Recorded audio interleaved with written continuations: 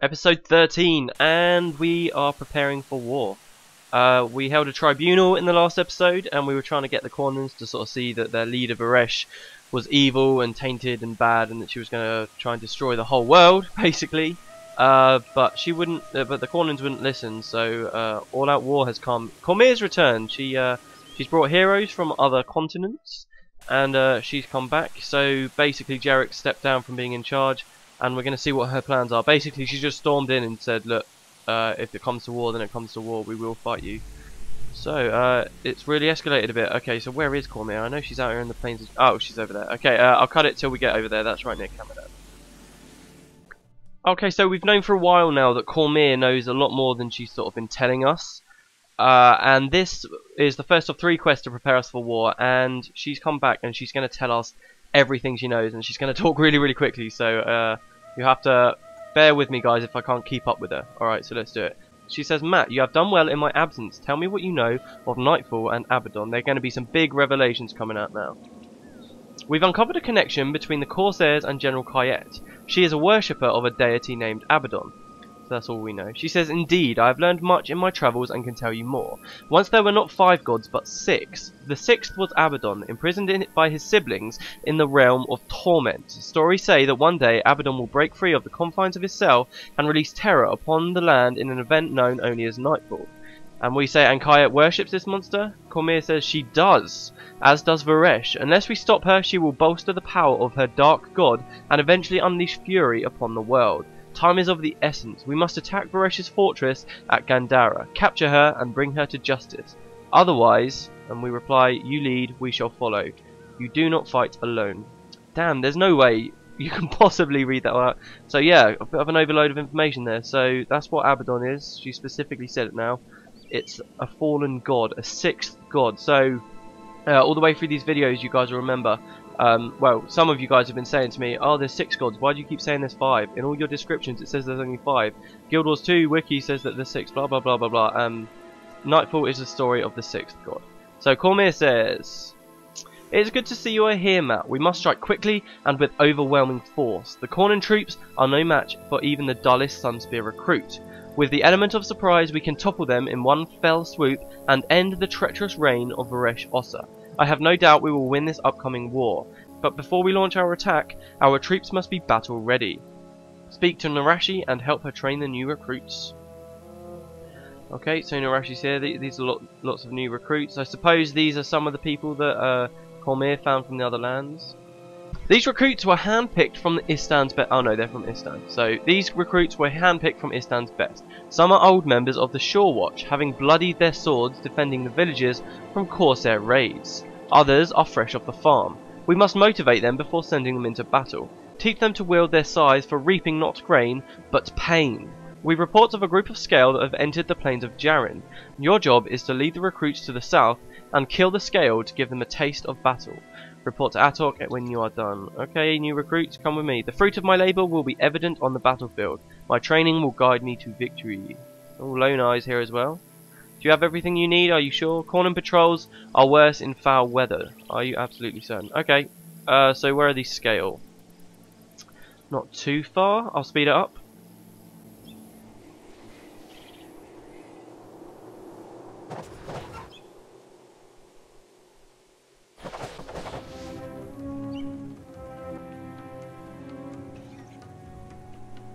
Okay, I see the Scale. They're just up ahead here. So, with all this stuff that Cormier's just told us about Abaddon, you know, it really does reveal a lot more about the plot, but then it's also kind of raised a lot more questions. If there were 6 gods, when we've always been led to believe that there's only 5, then, you know, there's a lot of consistency errors there. Why is it that we never knew about this, this supposed 6th god? And so there's a lot still to be answered. But definitely we are kind of, I mean, now you can get a real sense of what Nightfall is all about. Especially just from the namesake of the game. Alright, so that's the Scale down. So now we just got to report to Atok, who's back up near the Kamadan place. So yeah, so most of this story is about this Nightfall, about Abaddon, and trying to stop Varesh Ossa. Okay, Atok, they're all trained. We showed them how to kick the asses of many Scale. He says, charging into battle used to bother me. You never know when you'll get hit by an arrow or, God forbid, some siege weaponry. Nice job on training those recruits. Do you like big weapons? Rogis has me arming these boats with enormous catapults like the ones at Chabek village. Things are going to get a lot bloodier around these parts. I can't wait. See if Rogis needs your help with anything. Okay, Rogis, hello again. Oh, hi there, Matt. I specialise in developing cutting-edge Sunspear weaponry. Ha, get it? Just wait and see. I've got a few promising projects in the work. Sure you do. Okay, so I hope Cormier can secure more support boats. We have enough troops to get there, but not enough for a return trip if anything catastrophic happens. Best not to think of the worst, but Cormier has a tendency to overreach. Right now, my mind is on other matters, like figuring out a way to increase the range on our catapults. Report to Puba for more orders. Oh, okay, so we're going to be having big siege battles and stuff. I actually really like the mission where we go to war. It's pretty great. So, Puba says, nice work with recruits. Continue honing your leadership skills and your enemies won't stand a chance on the battlefield. Preparations are almost ready. The assault begins soon. So now we can grab the second quest. There's two more if you remember. We've got Wind and Water and Ghost Reconnaissance. We'll do Wind and Water first. We need to stir the winds before our journey. Captain Boulder has hired a bunch of local sailors, but before they embark, they must perform a ritual on the winds to Dwaina, the goddess of light and air. Otherwise, the passage to Corner will be a slow and difficult one, if nigh impossible. He is waiting for you in the Kodlanu hamlet. Return with blessings, or don't return at all. If it is wind you need, it is wind I will bring. You want to wake the wind, that's just crazy talk. Okay, so, of course, a lot of all these preparations, I mean, we're on an island, we've got to travel this huge expanse of water to get to Corner, and if you look here, this is the giant city they've been talking about, Gandhara, the moon fortress, and if Varesh is anywhere, she'll be here, so this is probably where we're going to be attacking. So yeah, that's a lot of sea we need to be travelling across. Let's go back to the hamlet. See, now I'm not entirely sure whether these rituals we're about to do, are actually important, or whether it's just Istani superstition, or what. I'm not 100% sure. He says the sea is a harsh mistress. Only the Istani and the corsairs dare sail her at this time of year. Treat the sea right, and you'll make it to shore. Whether your ship lands with you is another matter. Oh yeah, because remember last time we were here, I spoke to one of the shore watchers, and he was like, "Oh, a big storm's brewing." So he says the winds are weak this time of year, so we'll need divine assistance if we're to cross the channel in time. We must seek Dwaina's intervention to summon the winds and currents to spirit us to the port of Gandhara. So there you go, we are going to Gandhara. My sailors are already preparing for the ceremony in the Metani Keys. They will need your protection to complete the ritual. So some real magic does happen here. Let's go back out into the Keys. And start taking in the sights, guys, because some of these places we'll never be returning to again. We're getting ready to kiss goodbye to the land of Istani. And we've been here quite a few episodes actually, but I really like it. It's not like in the other series where you stay in a single region for ages. I really quite like how long we spend in Istani at the start here. So the Metani Keys. And yeah, I don't believe we'll ever be coming back to this awesome place. So I think the quest all takes place around here, so we should probably finish off the scale first.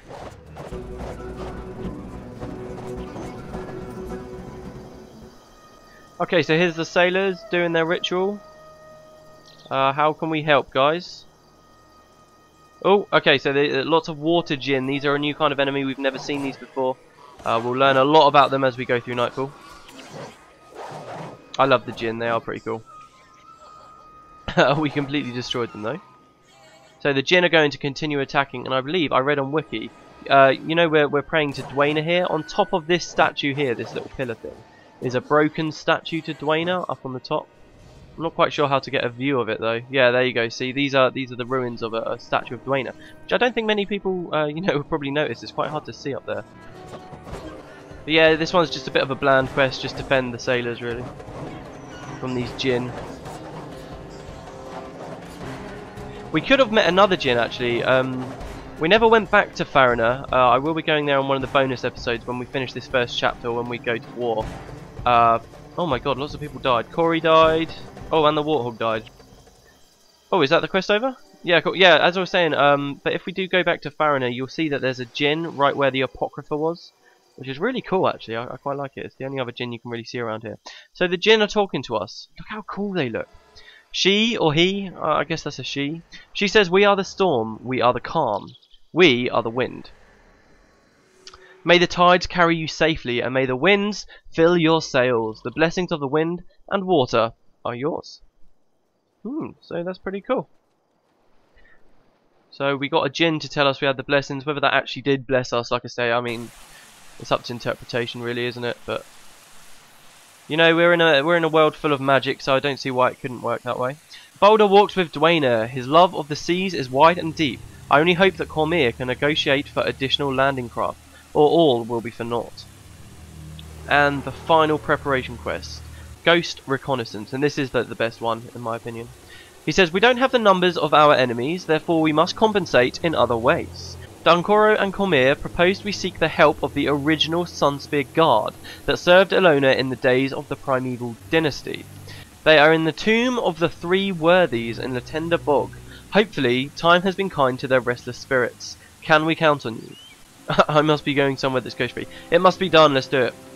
So, if you guys remember, we actually went to the ruins of the original Sunspears, Great Hall, when we were going to find Kayet. That is exactly where we killed Kayet. So, it's pretty cool. Let's go south. Now, this is where we go back into the bog, but as the explorable area, and it is swarming with insects. It's horrible. Right, so we're going quite deep into the bog here. Yeah, look at this. Mandragores, pop-ups everywhere.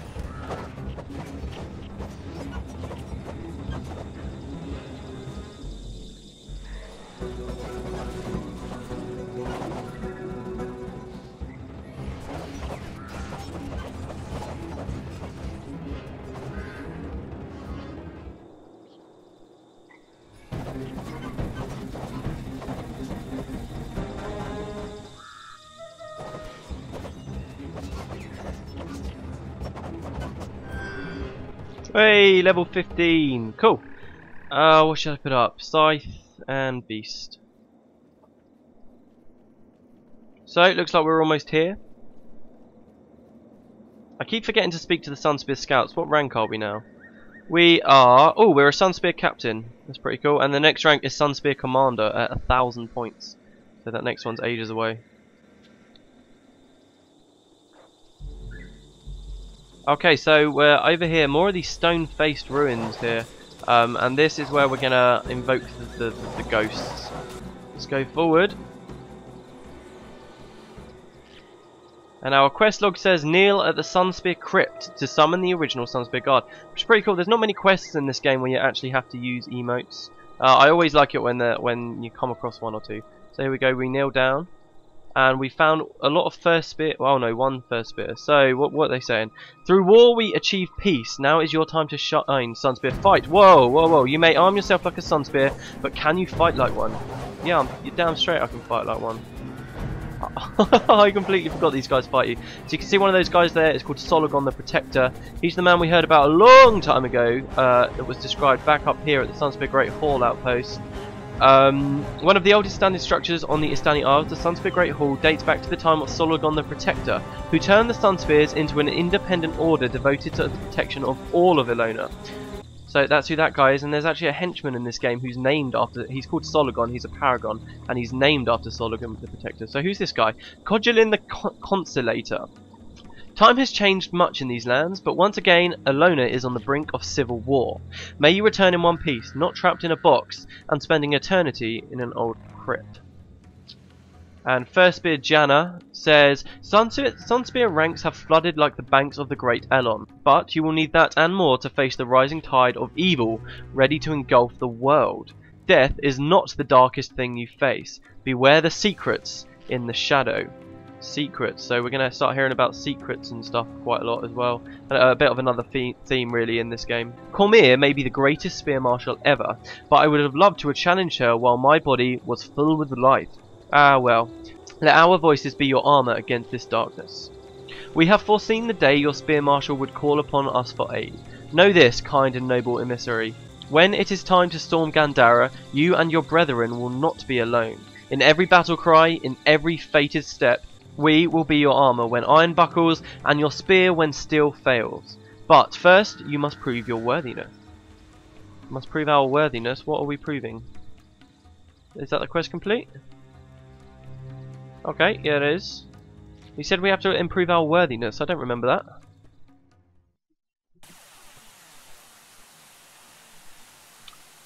I think we've proved we're worthy, don't you? We've done a hell of a lot. I am uneasy in the presence of spirits, but the thought of charging headlong into Varesh's blade has given me pause. The Sunspears began as the Sunspear Guard under Queen Nadjej. With their aid, we cannot fail. Now this queen he talked about here actually, funnily, is one of the people buried in the tomb of the primeval kings. So he says we have the aid of the wind and water, the blessings of the original Sunspear Guard, a fresh batch of newly minted Sunspears, and the assistance of heroes from across the sea. Cormyr is mustering forces at the Churir Fields. Once you reach the rank of Sunspear Captain, or gain sufficient experience, level 17, help her rally the troops. Indeed, the time for action is nigh. So we're getting very close to it now, guys. We are already a Sunspear Captain, aren't we? Yes, we are. Cool. So, didn't really have to worry about that at all. Let's go meet Cormyr. Also, I just realised my mic was like right round the back of my head somehow. I don't even know how that happened. But so if my commentary's been really quiet, I'm sorry about that. So we're coming back out here into the fields. Remember, this is the training encampment. And Cormyr gives us quite a cool little motivational speech. You know, in this game, something happens at the end of this game that makes a lot of people feel quite cheated by Cormyr. I'm not going to say any further than that, but I think that's quite misguided. They tend to think Cormyr is really useless the whole way through the plot, and that she doesn't really do anything, and that's because there's a lot of points in the plot where she kind of disappears, and people don't realise that she's actually really working and doing a hell of a lot of stuff as far as the story's concerned. So as we're going to go through, I'm going to really try and make sure you guys understand that, you know, Cormyr doesn't just stand around doing nothing. You can already see how much she's done. So here she is giving a motivational speech. She says, "We are standing at the precipice, on the brink of war. It is a conflict we must start, and it is a war we will finish." Oh look, one of the crashed Corsair ships from all that time ago. "We are the light that will shatter the coming darkness. In the darkness of combat, with the demons of war surrounding you, remember our creed. A Sunspear never fights alone." And then everyone roars, "Yeah, roar, yeah!" So, that's her speech. And this is it, guys. We'll say goodbye to Istani. The Sunspears will not stand idle while Vareshosa harms Ilona. The time is nigh. Matt Greenspring, I must say this is the greatest collection of heroes I have ever seen. Today, we make history. Please return to Camadan and arrange an audience with Elder Saul. Everything must be made ready for the assault. Speak with his assistant to set up the meeting. I shall be there presently. So here we go. We're coming very close. I didn't think we would actually do it so quickly, but we've actually, this is going to be the last episode of the first chapter of the game. This is, according to the wiki, this is actually all of this stuff that you've seen so far in, what is this, episode 13? And all these 13 episodes, supposedly, this has just been the prologue of the game. So I'll stick with what wiki says. Oh, sorry, are we speaking to Clerk Arlon?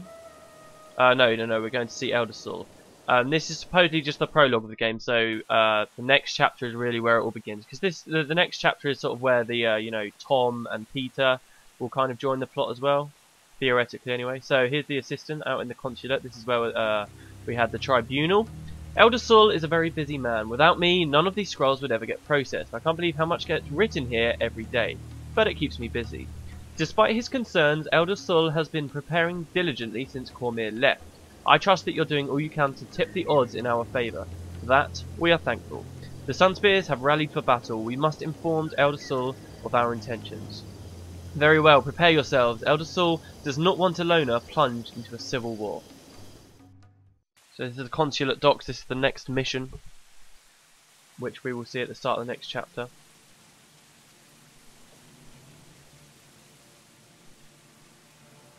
Here's a map of Cormyr, why have you gathered your Sunspears?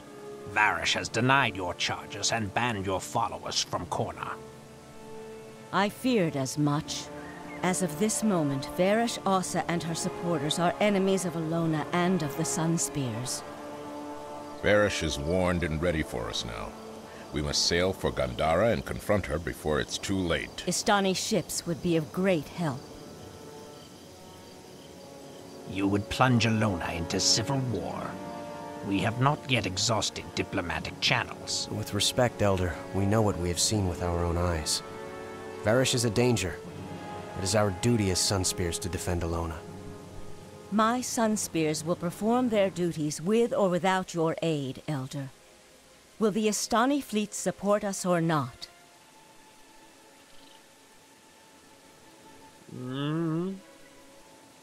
Yes. Yes, we shall. And may the five gods preserve us all. So, there we go. Nice little map on that table there. So that kind of explains why it's you know, the Cornans versus the Sunspears. The Sunspears really are protectors of all of the nations, but Cornans have completely banned Sunspears from being anywhere near there now. So they have declared the Sunspears enemies of their nation. So that's why it's kind of Sunspears versus Corner here. And yes, this is the next mission. This is the consulate docks. These docks, located behind the imposing consulate building at the northern end of Kamadan, are used solely for official government business. They can only be accessed through the consulate, and then only with written approval. Elders travelling to the Alonian mainland, as well as ambassadors from Corner and Vabbi, depart from here, bypassing the chaos of the common docks, which are used for trade vessels and tourists. There's a lot to talk about here. Who are we getting our reward from? Raid Marshal Mendora. Lots of quests. And this is where I'm going to end the chapter. So we have ships and we have men. We have the will and the means. Nothing can stop Cormyr when she puts her mind to it. She would fight Balthazar himself if she thought the cause to be right and virtuous. Something tells me she is looking just for that kind of altercation with Varesh. Take this, you'll need it. You can see our party window is 8. We can get armor, we can get all kinds of stuff here now. The seas will be awash with war before long, mark my words. And at high time, if you ask me. Let's take this battle to them who asked for it. Our squad is ready to board. Let's get on the ships and go to Corner. Good luck! Make sure your squad is prepared. You'll be landing in the middle of the action. When you're ready, I'll get you loaded into the proper assault post. Godspeed, Sunspears. We are ready.